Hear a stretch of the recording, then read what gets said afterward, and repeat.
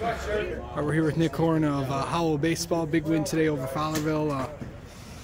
How about that, to play a really good team on a college field, and to have a good night like you guys did? What's it going to be like? No, yeah, it's an awesome experience. This field is beautiful, campus is beautiful. Get to play a great team and a well-respected team. So just go out there, have some fun with your teammates, and try and get the best W you can. The bats were going today, and I know yours got going early on. What was that? What was it like to get some big key hits early on in the game to set the tone? Oh, it felt great.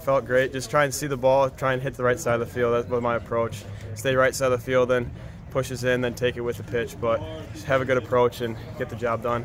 Yeah, and of course, right back to work tomorrow. 2 games against Detroit Catholic Central up there. What's it gonna be like playing up against the Shamrocks? Oh, it's gonna be a battle. They're a great team, great coach, but it'll be fun. It'll be fun. Just go out there, have a good time, play the best you can, see what happens.